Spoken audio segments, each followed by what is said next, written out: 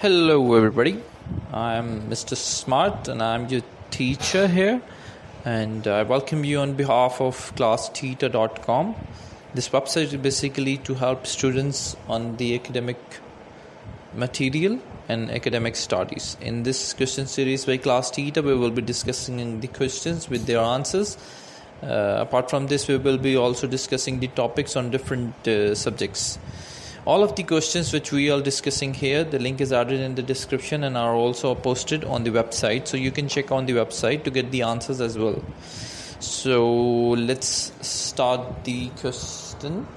We'll be starting the question. So for our today's question, Okay, so we have another question. A company sells 10,000 shares of previously authorized stock at a par value of $10 per share. What's the correct entry to record the transaction? Basically, this question is about the double entry of the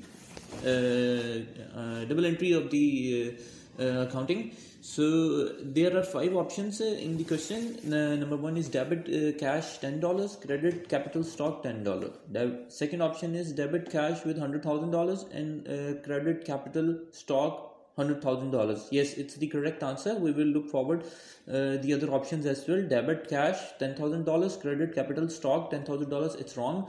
Debit cash with $100,000, credit stock treasury stock with $100,000. Yes, that's wrong. Debit capital stock with $100,000 and credit cash, it's wrong as well. Because the company sells 10,000 shares, so the cash will come in with 10,000 multiplied by 10. So it's 100,000 debit cash and the capital stock will be always credit. So the correct answer. and the question you can ask in the comment section in the video, or as well as you can post the question in the website. Thank you very much. I'm signing off. Don't forget to like, subscribe and share classteacher.com. Thank you. Bye bye. Take care.